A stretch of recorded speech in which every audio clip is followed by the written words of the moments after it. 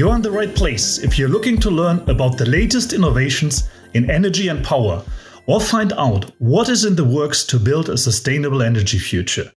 For more than 100 years, Cummins has committed itself to producing the cleanest, most advanced engines and power systems. Now Cummins is also committed to helping people like you learn more about emerging energy technologies. This is Brightest Bulbs.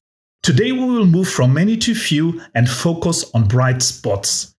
The energy innovations and technologies that are poised to get the spotlight in this decade. This is Thomas Hillick, host of Brightest Bulbs podcast and webinars. Cathy, Choi and Gary Johansson are joining our conversation today. With their years of hands-on experience in bringing new energy and power technologies to markets ranging from data centers and healthcare facilities to locomotives and mining industry. Thank you, Gary and Cathy, for joining today's episode. Exciting to have you in this episode of our podcast. Let's start with a lighter question. If there is an apocalypse, what would be the 3 things you would take with you? So this is Cathy. Thank you, Thomas. I'll go first answering that question. I do want to preface this by saying that I'm going to assume my family's with me and that I don't have to make any choices on which child to take with me. So being that's the case, the 3 things I would take, should there be an apocalypse, is the first thing would be a survival guide, particularly for the wild, because like Gary knows, I've stated this many times in the past, the wilderness and I do not get along very well. So a survival guide would be probably the first thing.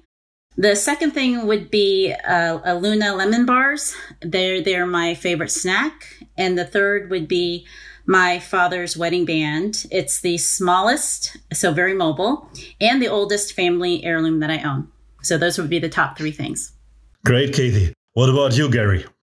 Hi, Thomas. It's great to be with you today. And Cathy, great to join you in this. I'm not sure I can follow up Cathy's very well, but I think I would bring my family pictures and a guitar and my favorite car, which is my 1996 Impala SS. Great. So we have a car. We can go full speed to the first question. But before we jump into the brightest spots, the exciting technologies, let's start with the why question. Why is there the need for innovations in energy and power technologies, Gary? Well, sustainability is the first answer. As we know, converting energy from one form to another, for example, converting chemical energy stored in coal to electricity could create pollutants. And I think you've covered this in more detail within the first episode. Many of the innovations in the energy field commonly focus on delivering energy in a more sustainable way. When we look at the energy consumption trends, it's seen that we always need more energy to sustain our lifestyles. This has really been the trend over decades and forecast that we continue going ahead. For instance, within the last 3 decades, there was only one time that humankind's need for energy went down, and that was in 2008 due to the economic downturn. Now, we don't know the annual energy demand for 2020 yet. It may very likely be the second time in the last 30 years that the need for energy will go down year over year. For all the other years, we've needed more energy than the year before, and this continually increasing use of energy puts the spotlights on the need for sustainable technologies. I have the feeling you want to add something, Cathy. I do. Thank you, Thomas.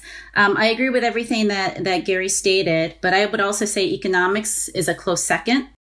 I agree that sustainability is critical, yet for many businesses, the economics really need to work, or at least they shouldn't be extremely punitive, so they can source the energy they need in a much more sustainable way. You know, the traditional notion is that the cost of energy was simply a cost of doing business. However, today, that view's changed.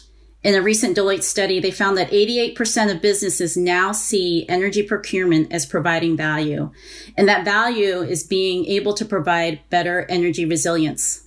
That means a business has reliable, regular supply of energy in the event of a power failure. So back to the question of why the need for innovation. The economic benefits we're seeing today are driving more opportunities. Those opportunities fuel innovation, and those innovations also fulfill the need for sustainable energy production. Thank you, Cathy. Let's jump into the energy technologies for this decade then. Technologies that will get increasing traction within the next 10 years. It's a broad field to cover within the next 20 minutes. There's a lot to talk given how many technologies are gaining more traction. From various consulting projects, I know that each technology comes with a unique value proposition. Maybe the hardest question for today: how do you think we should frame up this discussion? Well, you're right. There's a lot of talk and interest in technology, particularly when innovation and energy intersect, and sometimes that feels very overwhelming. So if we simplify and take a step back and kind of look at the whole landscape, there appear to be three clusters of technologies that form. And I always like to use an analogy in this space to help us visualize those clusters. And the analogy I like to use is our anatomy, the human body, something we're very familiar with. And I associate those three technology clusters to the brain, the individual organs that manage and power the whole body. And for the analogy, we'll first start with the digital technologies out there. These are the brains of the operation. Many digital technologies are innovations that have been created beyond the energy sector that are now being applied within the energy sector. An example of this would be machine learning. The second analogy is the component level technologies, and you can consider those as the individual organs in the body like our heart and lungs. These are the core components that do the physical work to generate and provide the energy to power. So for example, for context, fuel cells or energy storage systems would fit in this category. And lastly, the third level of system is the whole body. These are the technologies that bundle these components and digital technologies that provide the high-value solutions for businesses and consumers. And for all these type of technologies, Cummins is greatly interested in developing those. And should you be interested in a career in these areas of technologies, we encourage you to visit cummins.com/careers. Great. Digital technologies versus component level versus system level. The brain, organs, and the body. Let's start with the digital side. The brains, artificial intelligence, machine learning, connectivity, all terms we are familiar with from our everyday lives, devices and gadgets. Is there one of these technologies you want to cover a little more in detail with regards to the energy and power sector, Cathy? That's a tough one because I really enjoy all of those, but I would pick connectivity as the one technology to spotlight in the energy and power sector. When I think about the others, in my mind, machine learning is a step to get to what I consider the ultimate goal, which is artificial intelligence. And that's where the machines can make smart or intelligent decisions. However, at the end of the day, it's connectivity, which is the enabler that brings all of these technologies together. Okay, connectivity. How does connectivity come to life for energy and power, Cathy? Well, the best way I can describe that would be through an example. And one really good example is how connectivity enables microgrids. Microgrids are a promising and growing area for technology integration, and oftentimes they feature intelligent controls and management software. These systems can monitor many parameters like the cost of energy from utilities versus the cost of electricity that may be generated locally. They can monitor performance of solar panels using information from weather forecasts, and then they make choices on activating the lowest cost solution. Connectivity is a key as it enables intelligent controls and asset management. And connectivity also provides us, the technical community, the information we need to master understanding of the assets in order to optimize their collective performance for sustainability and economics, which is what we highlighted earlier as drivers for innovation in energy. Thanks, Cathy. Let's move into the component level technologies, or the organs, the way you referenced earlier, Cathy. Gary, we have fuel cells, energy storage, and batteries, advancements in renewable technologies. Is there one of these that you think is more promising than the others in terms of our energy future? Thanks, Thomas. I think they all are quite interesting, but if we think about the one that has the most and greatest promise, I think fuel cells are probably at the top of the list. And they may be the one that's the lesser known. Fuel cells have been around for a while, but they've really started coming into their own in terms of cost and efficiency and power density. Before we get into details, what exactly is a fuel cell? It's a term many of us hear often, and it would be good, Gary, to remind us what exactly it is. Sure. Simply put, all fuel cells are energy converters. They convert energy from one form to another. And more specifically, fuel cells convert the chemical energy stored in the fuel to electric and thermal energy, which is, of course, heat, without the need for combustion. Engines, power generators, and power plants also convert energy from one form to another, but they rely on combustion, which reduces the overall efficiency of the energy conversion. There are several different kinds of fuel cells, and you would often see polymer electrolyte membrane or PEM fuel cells, and they're also known as hydrogen fuel cells in transportation type of applications. Most commonly, we provide these for trucks and trains. For example, during the second quarter, 2 trains powered by Cummins fuel cells completed an 18-month trial in Europe with over 180,000 kilometers traveled. By 2022, there will be 41 of these types of trains powered by Cummins fuel cells running in Europe, making Cummins the leading provider of fuel cells for trains globally. Solid oxide fuel cells are another type of fuel cell. Both produce electricity, and they just have different applications and benefits. Thank you, Gary. Solid oxide fuel cells. Those are the ones that are more suitable for larger electricity generation applications. What is special or unique about them? What makes them the promising energy technology, Cathy? Well, I think solid oxide fuel cells are extremely promising. I agree with you. And they're often used in stationary applications for larger power outputs. So they're not normally used to power a car or truck, but rather power buildings and or factories. In terms of what makes them unique and promising, their environmental footprint is fairly minimal. They basically use natural gas and oxygen to generate electricity, and water and minimal amounts of carbon dioxide are produced as a byproduct. Unlike a coal power plant, solid oxide fuel cells also don't emit sulfur oxides or particulate matter. There are minimal CO2 emissions that are partially driven by the use of natural gas as a fuel, but also by the high electrical efficiency of the fuel cell system, which can reach 60%. That means 60% of the energy stored in the fuel can be converted into useful electrical energy, which is higher than that of the efficiency of a coal power plant. Additionally, the useful excess heat produced by the fuel cell can be integrated into a cogeneration system, thereby increasing the system efficiency to over 80%. Finally, you can tack on the scenario where fuel cells are installed locally and they can eliminate the distribution losses from large centralized power plants. In the US, this transmission and distribution loss are on the order of around 5%. Gary, do you have some thoughts in this area? Yeah, Cathy, I think it's also important to remember that high efficiency results in better economic outputs in addition to the reduced environmental footprint. So to generate the same electrical output, a solid oxide fuel cell would use less natural gas, for example, than a central power plant that uses natural gas as fuel. So you get that economic benefit that you were describing at the beginning of the podcast. Okay, let's move on to system-level technologies. Microgrids, distributed generation, and hydrogen ecosystems are some that quickly come to our minds.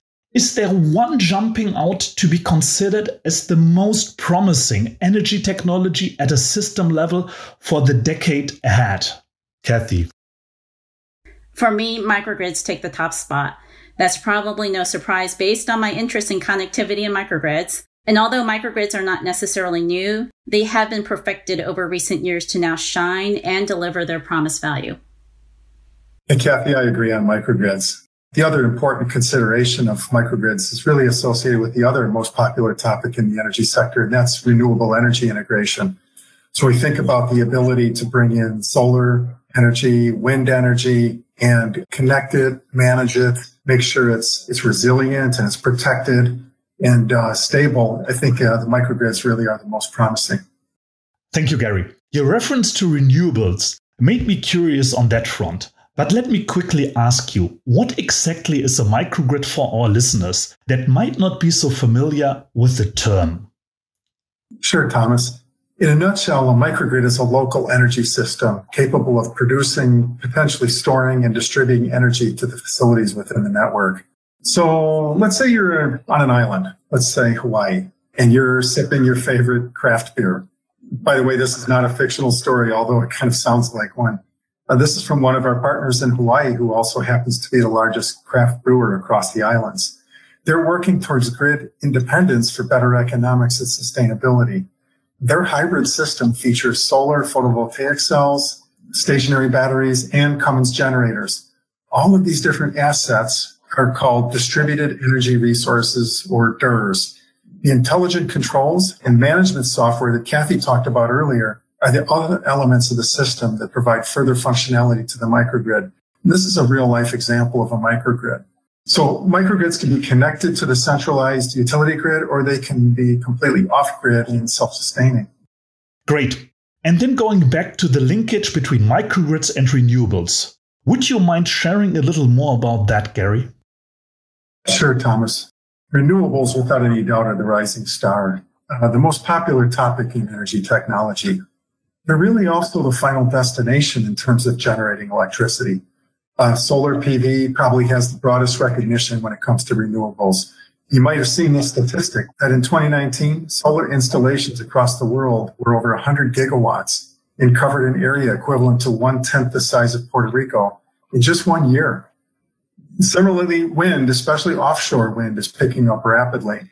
So microgrids come to help by integrating these renewable sources into the energy infrastructure. These renewable sources become a physical part of the microgrid, and the intelligent controls manage their utilization. This was great. Let's pause for a moment and remember award winners in each category. For digital technologies category, you have both agreed on connectivity. For component level technologies, fuel cells get the prize in terms of most promising energy technology for the decade. For system level technologies, microgrids get the top prize. Thank you, Cathy and Gary, for joining today's episode. It was exciting to listen about the most promising energy technologies of this decade. For listeners that are interested to learn more about energy innovations, any resources you would suggest them to look at? I have a couple of recommendations, actually quite a few. The MIT Energy Initiative, in the past, Cummins has sponsored their spring symposium, and their website has informative links to news, events, and other media, like podcasts. The reports from places like the IEA, which is the International Energy Agency, and Ernst & Young sustainability reports are really good references as well. And I can always rely on my ASME magazine and associated publications.